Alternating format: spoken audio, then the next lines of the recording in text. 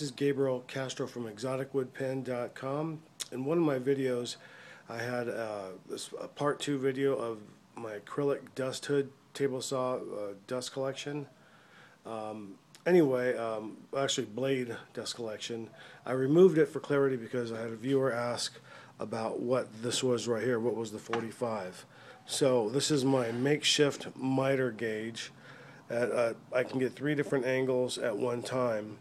And my normal miter gauge that I always used was this, was a makeshift one off of the miter gauge fence, and you can see the one here for 30, 45, and 90.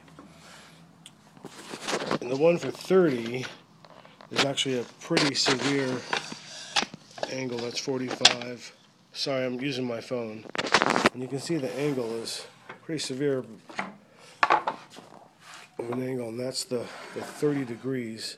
Well, I use that one quite a bit as well as the 45. So let me pull this off here let me set that aside. So without having to use that, on one side of my blade, on the right side of the blade, I have this set for 30 degrees. And also, if I'm cutting at 30 and then I need a quick 90, I'm already set up for 90 degrees. You can see how that's made. Oops, sorry. And that goes all the way through front to back. This is just a piece of 1/4-inch hardboard. It's got a rail on the bottom, and that's probably about a foot or so wide. It's just long enough to fit on both sides of the blade. Nothing terribly sophisticated. I started with an oversized piece of hardboard and put this in at 90 degrees first, and then measured my 45s after I got my gap that I wanted over here. So I'm over here on 0 on 45, so I'm right up to the edge of the blade, and over here I'm at 90, right up to the edge of the blade on each side. I use this one quite a bit. Instead of using the miter gauge, which I have to adjust back and forth for each cut, very effective. And then also on the same token, this is the same sort of a setup, 1/4-inch hardboard, guide on the bottom, and this is just a quick. This is set up for 45, and you'll see that there was an angle right here.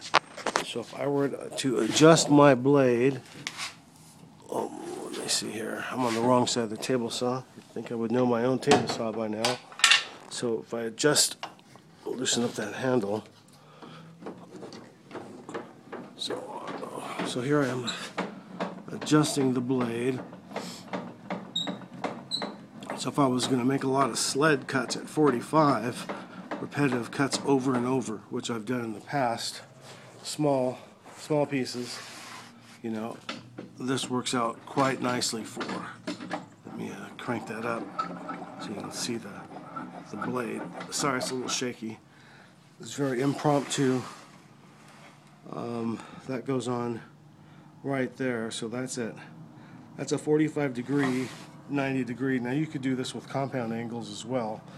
That's for the one side. If you wanted to go back to the other side,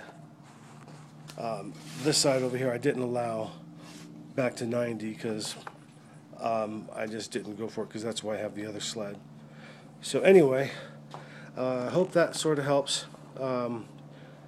Any questions, you can pose more questions and I'll answer those, or change a video if you need. Alright, have a good day. Thanks for watching.